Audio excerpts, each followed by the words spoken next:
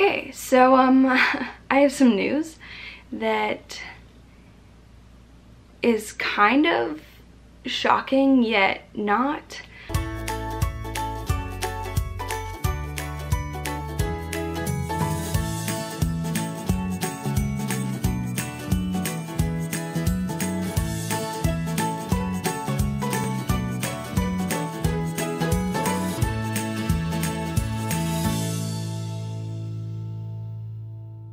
So I was diagnosed with the hypermobile type of EDS, or Ehlers Danlos Syndrome, about 4 years ago. And at that time we didn't know much about EDS, and I was diagnosed by a geneticist, so we had no reason to doubt that.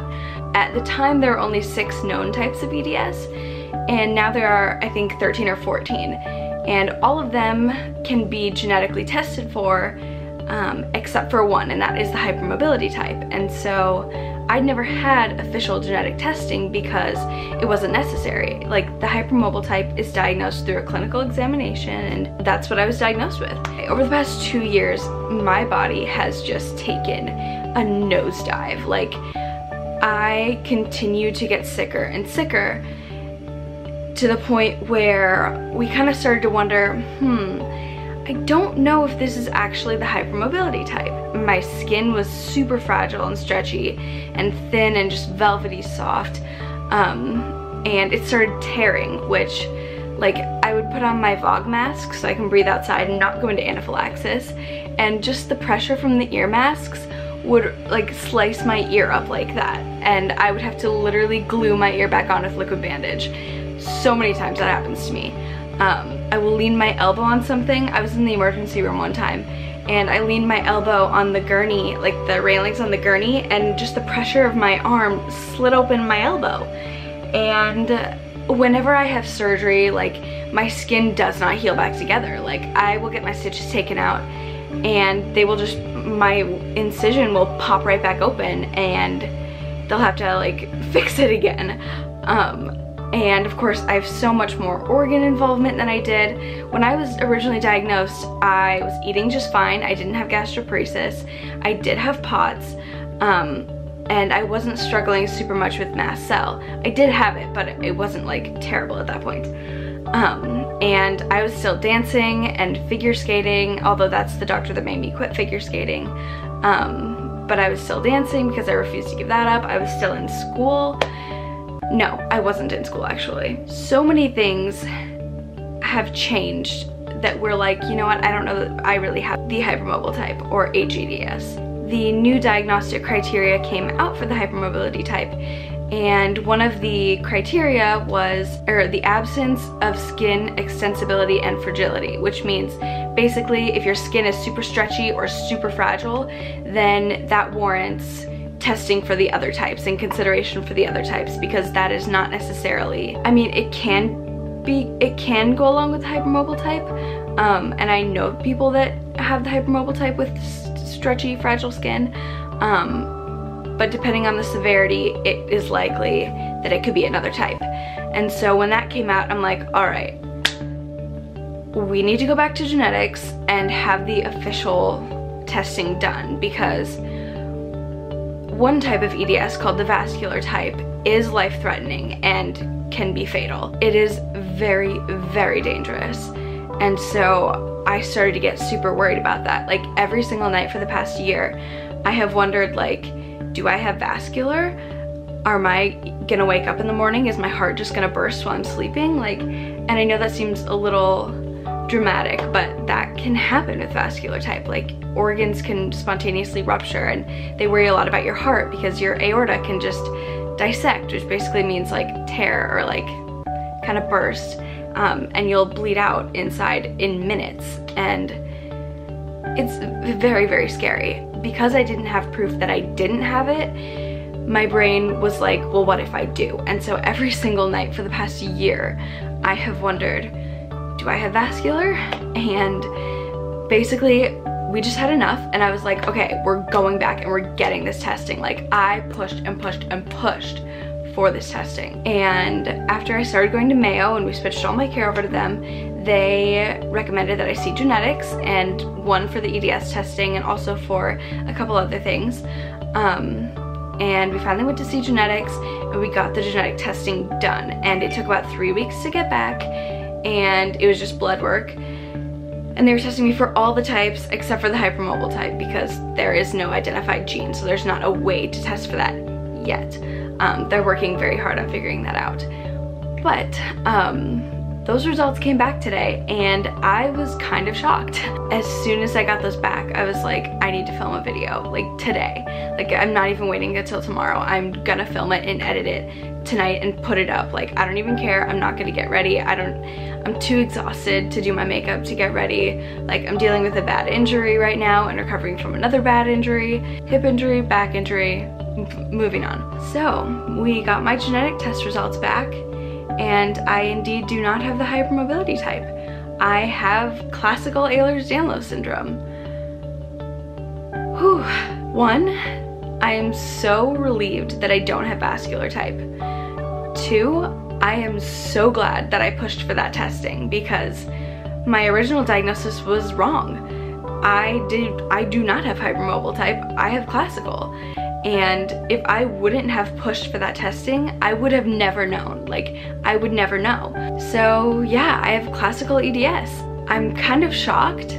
Like, the shock hasn't really worn off yet. Even though I suspected that it might not be hypermobile type, in my brain, I was like, it's probably just gonna come back fine. It's probably just gonna come back fine. It's probably gonna come back negative, and you just have HEDS. And I was like, fully expecting that. Like, suspicious, but fully expecting it to be normal. And when it came back saying I had classical, I was like, what? Just shocked.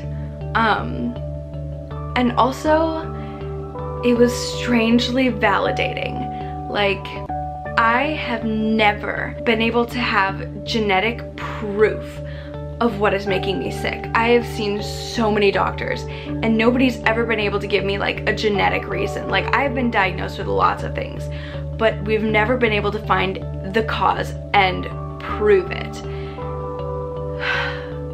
And I have genetic proof. I have proof. I know exactly why my body is so sick. I know exactly why it's so sick.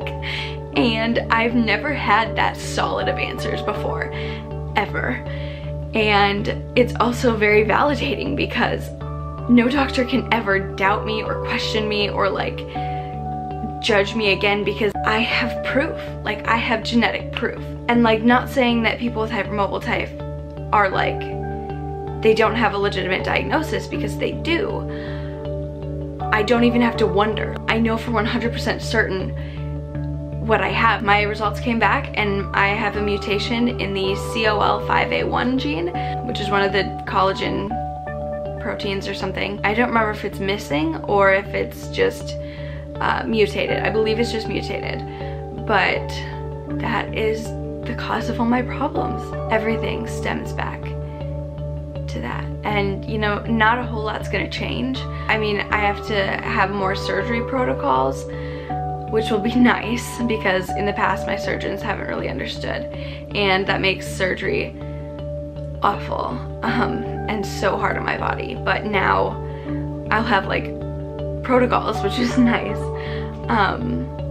And I mean, I think I have to get heart scans a little bit more frequently, just because the classical type does put you at risk for a few heart problems, but nothing like the vascular type. I don't know. I'm trying to put my thoughts together, and I'm really just shocked. I don't know how many times I'm gonna say that in this video, but I am. It's the truth. I don't want to make this a super long video, but I will definitely be making another video in the future, kind of explaining all of it.